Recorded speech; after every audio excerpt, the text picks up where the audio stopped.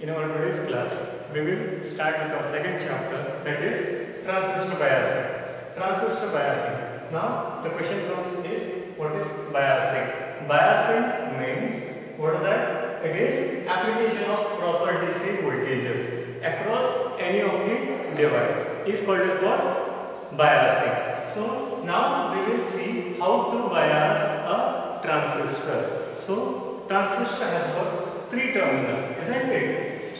So we have a transistor. So I have shown what this transistor is called as. It is NPN transistor, isn't it? NPN transistor. So it can be of silicon or germanium, isn't it? So it can be of silicon or germanium type. So I have taken silicon transistor. It is an NPN transistor where this arrow mark shows the direction of current, isn't it? This is NPN transistor. For PNP transistor, we will write somewhat like this, isn't it? So this is PNP transistor.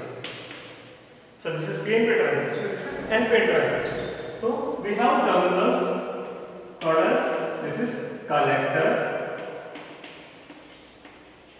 this is base, and this is emitter. Isn't it? So we have emitter, base, collector. These are the three terminals of your transistor, isn't it? So we have studied all these things in our previous year, isn't it? So now collector, base, and emitter. Emitter is the terminal which emits the charge carriers, and collector is the terminal which collects the charge carriers, and base is the control terminal, isn't it? So emitter emits the charge carriers, and that has to go through what? Base to collector, as we have these charge carriers. In the sense, here we have NPN. N means what? Majority charge carriers are what? Electrons. As electrons move from emitter to collector, so collector current flows from collector to emitter, isn't it? So current through a transistor is called as what? Collector current IC. Okay, so now current through a transistor is called as what? Collector current IC. And for this thing, so we have a transistor which has got three terminals. So we need at least of two bias voltages, isn't it? So two bias voltages need to be applied. One to your base to emitter terminals, and other to your output side, that is collector to emitter, isn't it? Proper application of your bias voltages across your base to emitter terminal and collector to emitter terminal is very much important to make your transistor to work as you want. Okay, so for this reason, so we need biasing. Application of proper DC voltages is called as what? Biasing. So now we are learning about transistor biasing. So we will see why we need, how we will apply the proper DC voltages across the transistor. And next thing comes is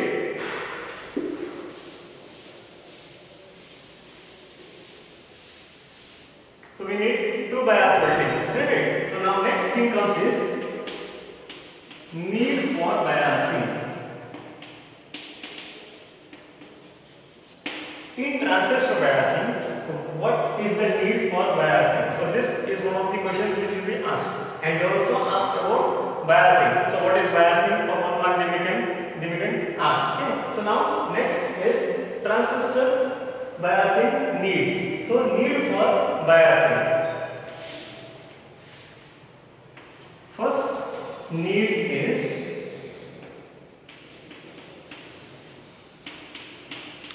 operating point.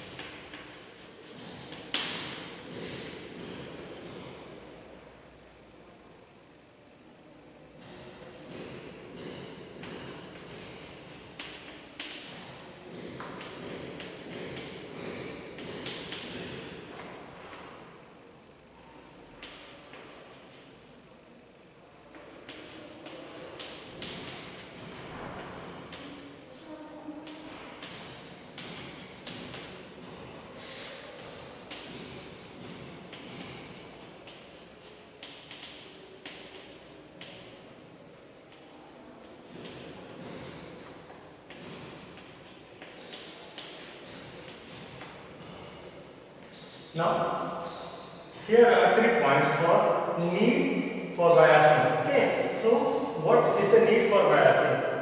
So we have written 3 important points which comes under need for biasing. So first thing is operating point should be at the center of the active region. So we have learned about active region. Active region in the sense saturation region. So saturation region is very much important. In our last previous chapter we have seen the different regions in your characteristics graph, isn't it? So active region in the sense saturation region, wherein the operating point is a point in your transistor characteristics wherein we will be seeing for the performance of that particular device. In your transistor biasing or in your transistor application, so we will see the operating point in the sense, so what is that? It is the point wherein your transistor is getting operated. So that is called as what? Operating point. So your transistor is operated at a point. So that point is called as what? Operating point. So in which region you are operating your transistor? So that point we will specifically mention where your transistor is operating in the characteristic graph. Okay. So that point is called as what? Operating point. So we will call it as what? Operating point, or Q point also we will call it as Q point. We will also call it as what? Q point. So it is very much important. Okay, so we will come across this many times in this chapter. So operating point should be at the center of the active region. Active region is a saturation region. So operating point should be at the center of the active region. Okay. So then, so why is that needed? Is so when you bias your transistor, we will make your transistor to get ready for operation. Okay. So at that time we are not applying any of the input signals. When you apply input signal, so then again the current and voltages vary. Okay. So at that time the operating point should not shift, or it should not be going to cutoff region, or it should not be going to saturation region. Okay. So that is the point over here. So operating point should be at the center of the active region. Okay. So then next second point is stability of collector current under temperature variations. Okay. So as we know that as current increases or as temperature increases, your current also is going to increase or decrease. Okay. So there and there, isn't it? For your semiconductors, we know that as we increase the temperature, current also increases, isn't it? So what we need is stable current. So we want stable output current to be produced by the transistor on the temperature variations also. So we know that like temperature may increase anytime, isn't it? So increase or decrease anytime. At that time the collector current should not vary. So if your current is getting varied, so then it is not a good thing, isn't it? So that's why we want stable collector current under temperature variation also. Okay, so we need the collector current or output current to be stable. Okay, so as we know that temperature affects the current. Okay, so that is why what we need is need for biasing. So proper biasing also eliminates the variation of your collector current, isn't it? So stability of collector current is very much important. So second point is stability of collector current against temperature variations. Okay, and third point is what? Operating point should not shift if you replace transistor, or what we have designed a circuit, or I have given proper biasing voltages, isn't it? So then if I replace the transistor by another transistor of the same time, at that time nothing should change. Okay, so this is our third point. Okay, so like that we have 3 of the important points for biasing. Okay, so this is where we need proper biasing, so to make your transistor to work as you require. So these 3 points are very much important, and they will be asking this question for 2 months. Okay, so now this is our transistor biasing need. Next term is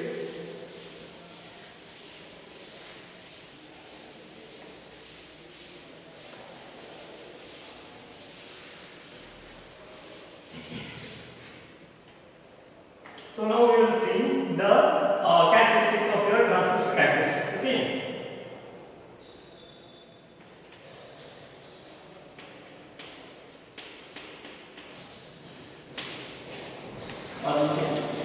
That was output characteristics. Output characteristics.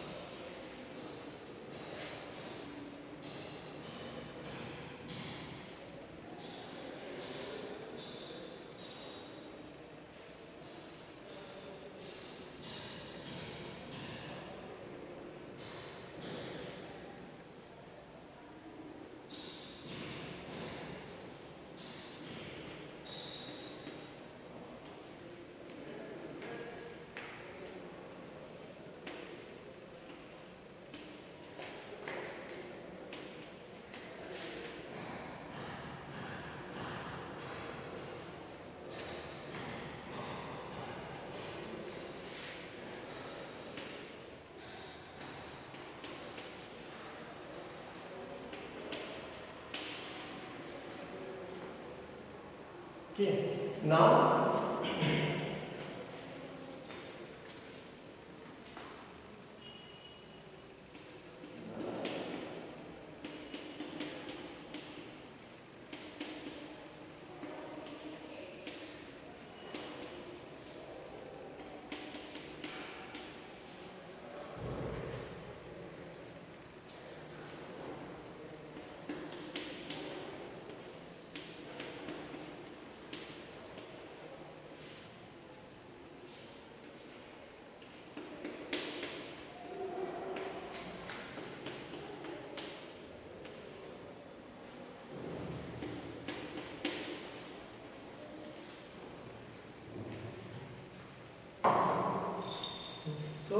I have written output characteristics for your transistor. So that is NPN transistor, isn't it?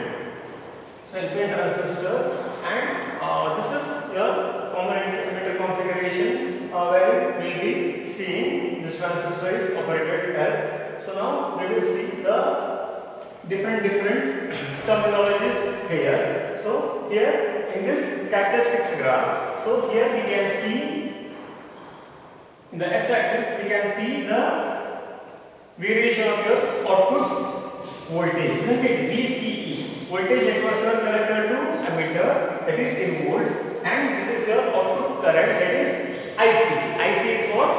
Your output current, so that is measured in milliamperes. So this is your output voltage versus output current with respect to different input currents. So here base current is your input current. So base current we will make steps of different base currents, isn't it? So if I make IB1, so this is your base current. So then your characteristics graph will be varying accordingly. As I increase VCE, IC also increases in this manner. For this IB1. Fine. So then next, if I set IB base current to IB2, if I set base current to IB2, so if I vary VCE from 0, likewise, so collector current increases in this manner. Fine. So the next is IP3. If I set base current for IP3, so then collector current increases in this manner on application of your VCE. Okay. So then if I set base current for IB4, so then again collector current varies in this manner on application of your proper output voltage. So what we can make out here is, so base current IB4 is greater than IB3, is greater than IB2, is greater than IB1. So as I increase the base current, the output current or collector current also varies or increases. As I increase the base current, output current, that is collector current, increases. So that is why we call transistor as what?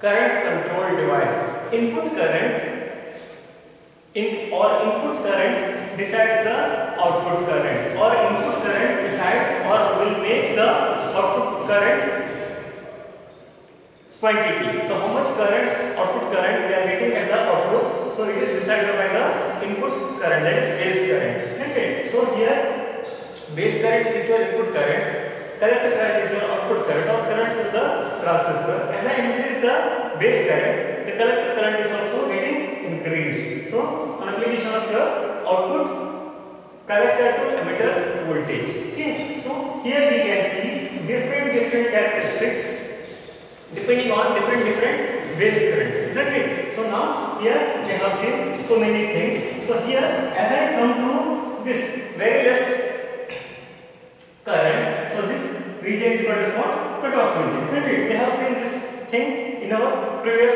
chapter, isn't it? So this is your cutoff region, and here comes the active region. So this is what is ohmic region, isn't it? So here comes the active region. Active region in the sense, so it is the region wherein, so we have the collector current which is getting or which is remaining constant almost. So this region is what is called active region from here to here. So it is what is called active region. So your operating point in the sense your transistor, where your transistor is operating. So operating point decides where your transistor is operating, and that thing is decided here. What we want by condition is, so the operating point should be at the center of the active region. This is your active region, or we can say it as what? Saturation region. So in this saturation region, the operating point should be at the center of the active region. So operating point should be somewhere here. Somewhere here it should be. Okay. So we should not go more towards the saturation point. So this is the maximum point. So that is why it is what is called saturation point. So this is the maximum current what you can expect. Okay. Through your transistor. So that is why we call this as what? This point as what? Saturation point. And here this is the minimum current. So this is what is what? Cutoff point. We call this as what? Cutoff point. So okay, fine. So this is saturation point. This is cutoff point, or the operating point should be at the center of the DC load, or we can say it has what? Active region. Okay. So next thing comes is DC load line.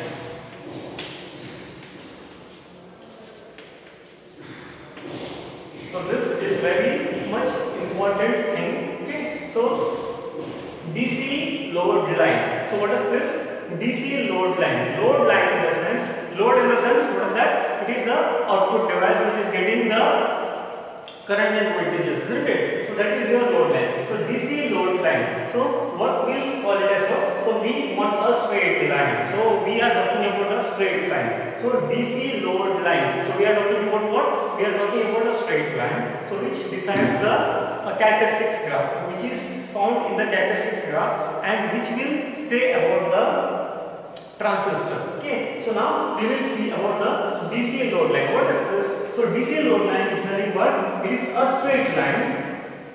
It is a straight line drawn in the output characteristics of your transistor, which will give us different DC voltages and different DC currents values. Okay, so for different DC voltages, we have different DC current values, isn't it? This is an intersection, isn't it? So if I go for this point, this is an intersection wherein we can see here, wherein we can make out this is your DCE and this is your IC, isn't it? So if I go to this point, so this is your DCE and this is your IC. So for different voltages, for different output voltages, we have different output currents which will be represented. So that is a line. So this is a straight line which will represent different output voltages and different output currents in your output characteristics graph. So this line is called as what? DC load line graph. Okay, so this is called as what? DC load line, which is found in the output graph of your transistor.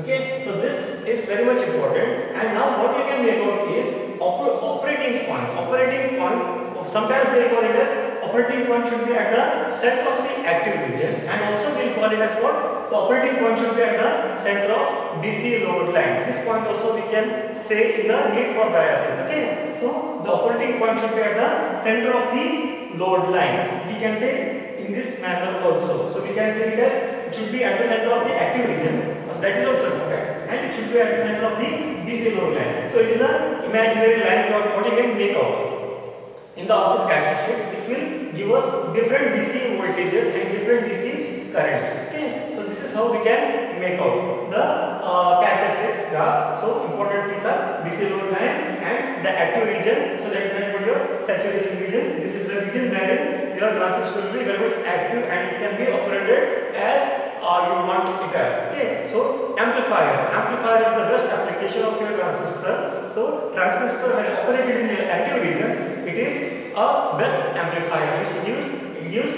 proper amplification when it is operated in the active region. So it is done for this class. Okay, so in next class we will discuss about different regions or different values of your output and input currents. So that we will see in our next class.